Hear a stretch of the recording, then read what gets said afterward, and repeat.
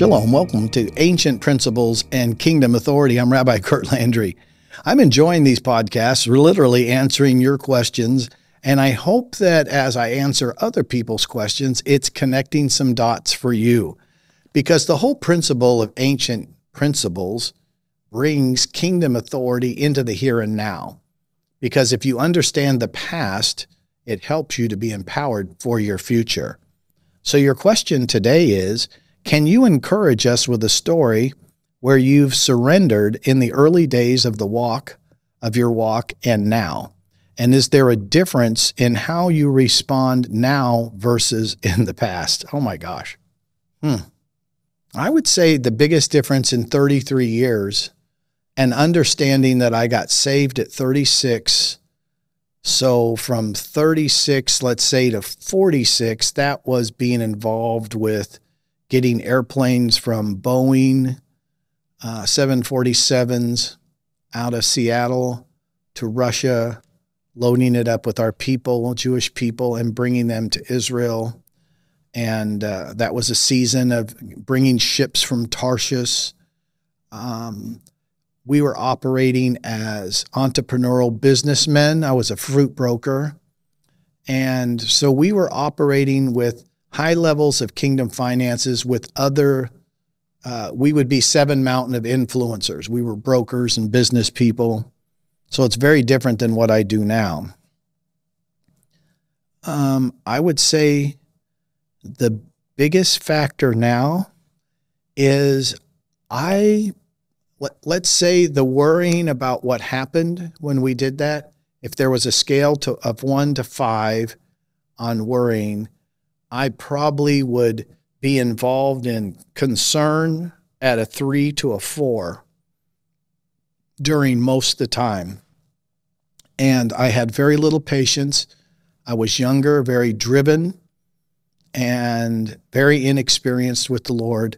So I'd say probably the biggest difference is at 67, and actually I'll be 68 here in a few days. My worry factor is probably about a 1.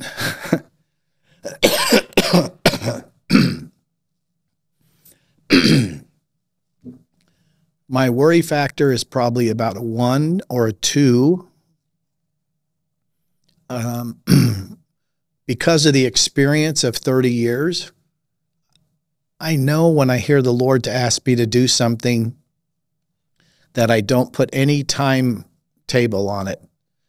You know, I just don't, like, he may ask me to do something and it is actually a step of something that's going to happen 10 years from now.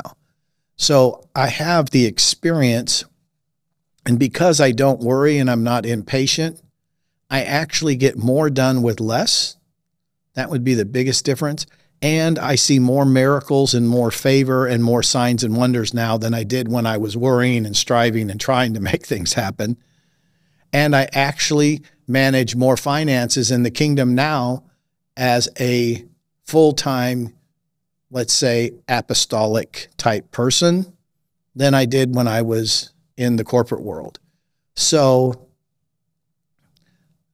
you know, it was a journey, and there was a pendulum that swung, but you asked the question. So I would say patience, trust, and there's a certain amount of fatigue. I don't have the energy to strive, and I don't have the energy to fight with people or circumstances. I don't have it. So I have to be very careful with the energy I have that I keep it in a good river. And when I was younger, I had plenty of energy to strive and to fight. And that's the beauty of enjoying older age is I'm actually happier and more excited about life now than I was then because of what I just said. That was a long way of answering your question, but it's just my job is to be in relationship with you, is to be as honest as I can. And so I try to do that as humble as I can say it by telling you the truth. You know, here's the key. It says, many believers do not walk in power of authority. This is one of your questions, in their faith walk. How can they become strong men and women of God? And you say, and that they long to be. Well, they can't. Okay, I'm just going to tell you they can't. I was listening to a testimony of Justin Bieber. I think that's his name, the singer, young man.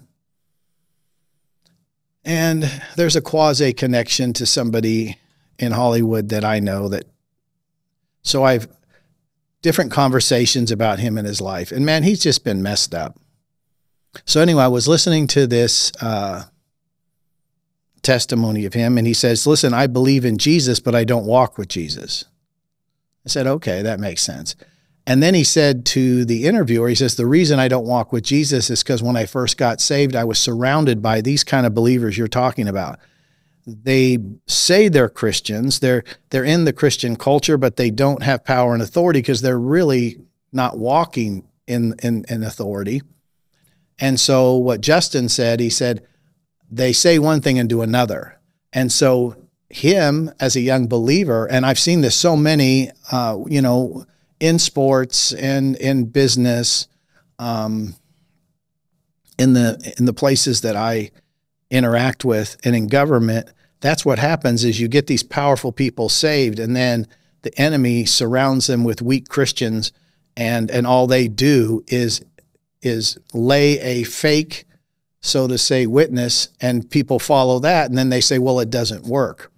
That's why you hear me say, show me your friends, I'll show you your future, and then show me the books you read, and I'll show you how fast you're going to get to that future.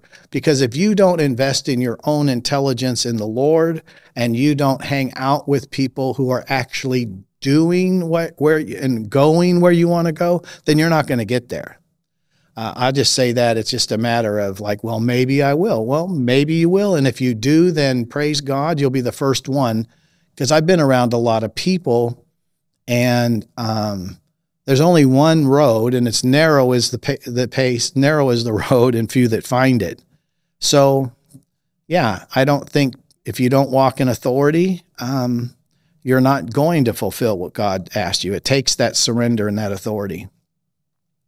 So your question is in 2 Timothy 1:7 says that we have a sound mind. And why are we still experiencing anxiousness and fear? Well, you have to look at that whole scripture. It says God has not given us a spirit of fear, but a spirit of a sound mind. So the key is you have to face your fears.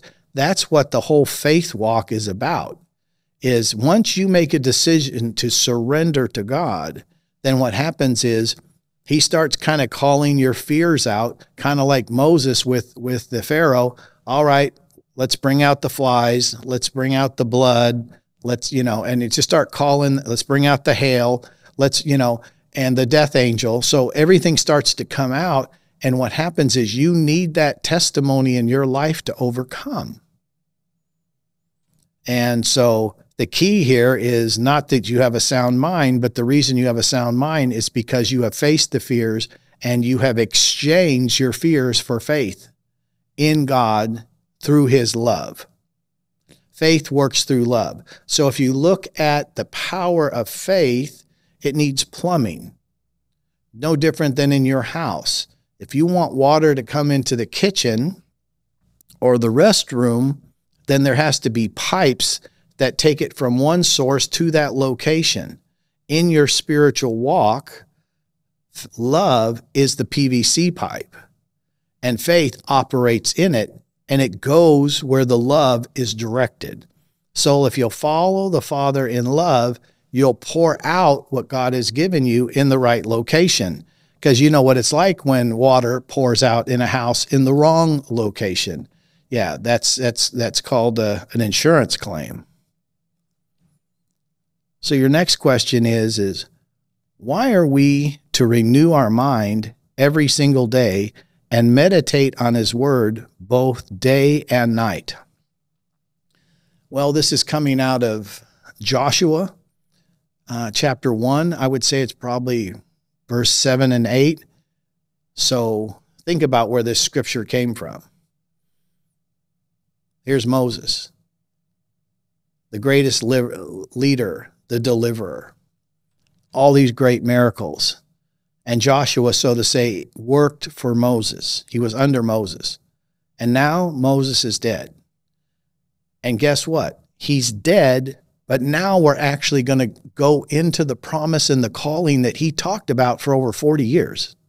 And we have waited for hundreds of years. And who's going to lead these people? Joshua. So what does he say to him? Moses is dead. As I was with Moses, so I am with you.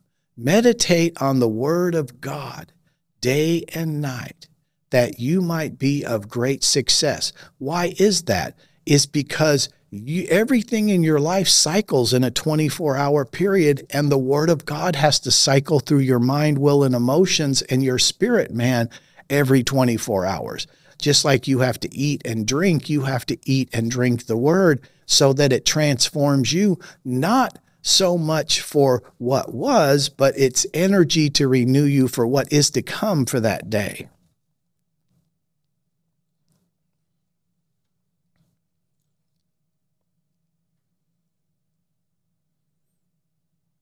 Okay, I think that answered that. Does habitual sin and generational curses play a role in our inability to operate in power, love, and a sound mind? Okay.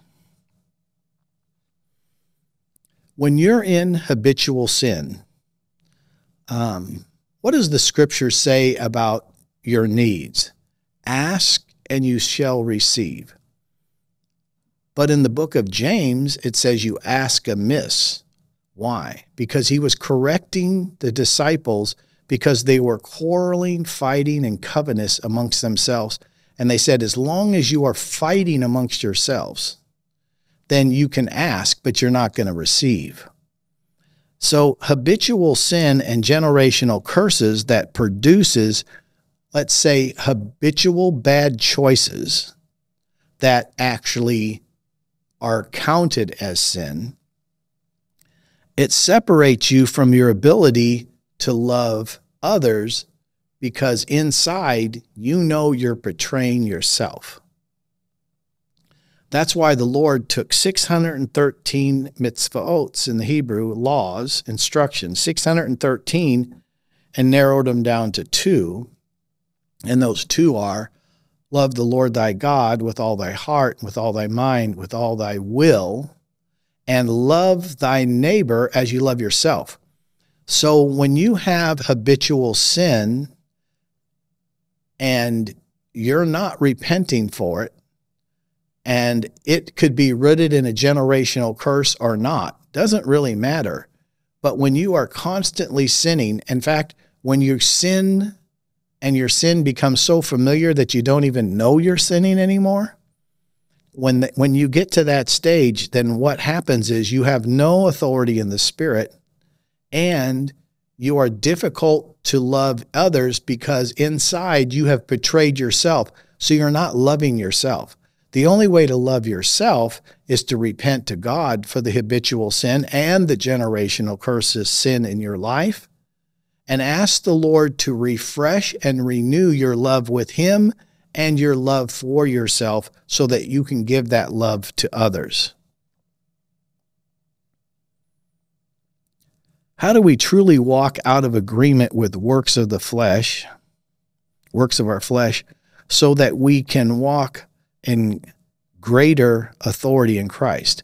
How do we truly walk out of agreement with the works of the flesh? How do we, okay, I was listening to this question. How do we get out of agreement?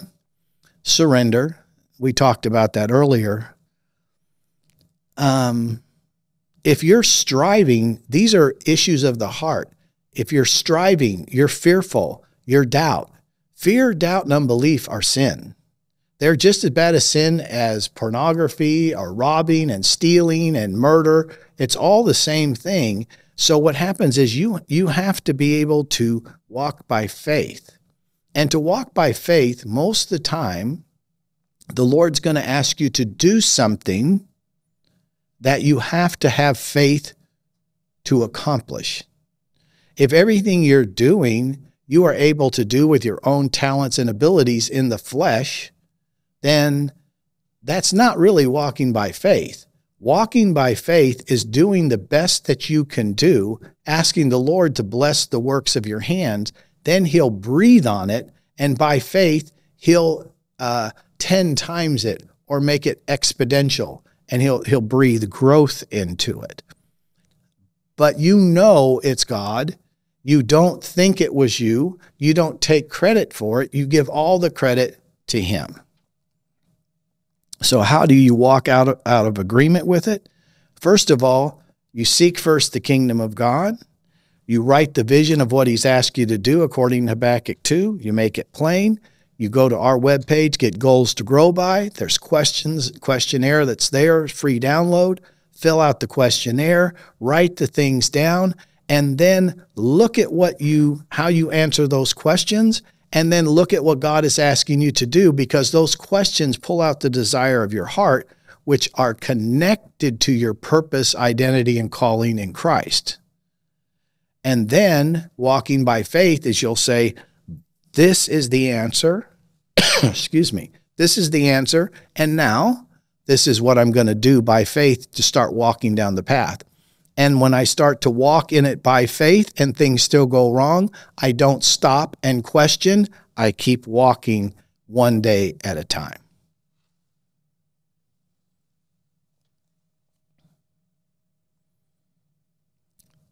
Can you pray with us? We feel like we may never break through.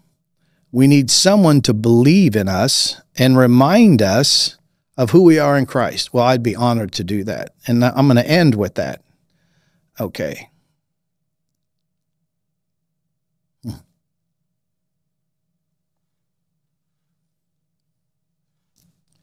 I want you just by faith, if you're listening to this podcast or watching it, I just want you to extend your hand and just symbolically, if you were here, I just have you put your hand in my hand. Okay? And I want you to look me right in the eye. And God loves you. He's no respecter of persons. He created you for a purpose. He sent his son to pay the price for your life. And he's going to finish what he started. So your last question is, can you pray with us? Absolutely. We feel like we're never going to fully break through. We need someone to believe with us and remind us of who we are in Christ. So I'm just going to extend my hand to you, and I'm going to ask that you symbolically just put your hand in my hand like we're shaking hands. And I want you to hear this. The Lord loves you. He created you in his image. He said, it is good. You are good. God is good. God is love. God wants to bless you. God is not a man that he should lie. God is sending his Holy Spirit to you right now to empower you for breakthrough. Just go ahead and say, I receive it. I receive a fresh baptism of his Holy Spirit with fire to consume all doubt and unbelief tied to bondages. I surrender to victory. I release all my fears and leave every fear at the foot of the cross. I exchange fear for faith. I exchange doubt for belief. I believe I am more than a conqueror through Christ Jesus who gives me strength. I decree his word that I can do all things through Christ who gives me strength. I thank you that the Lord has called me to prosper and blesses the works of my hand. I am the blessed of the Lord. I am a son or a daughter of the King. He desires to fulfill his covenant promises in and through me, and I receive it. I surrender to all that is written in my books in heaven and all the workmanship that I'm called to. I desire to walk in that, nothing less, nothing more. And I know that when I walk in it, that it will be exceedingly abundantly above all I could ask or think. So, Father God, in Yeshua's name, I come out of agreement with the thought that I can't break through because I'm broke through right now. In Yeshua's name. Well, God bless you. See you in the next podcast. And remember, the more you dig into your ancient principles, the more kingdom authority you'll walk in today and the rest of your life. Shalom.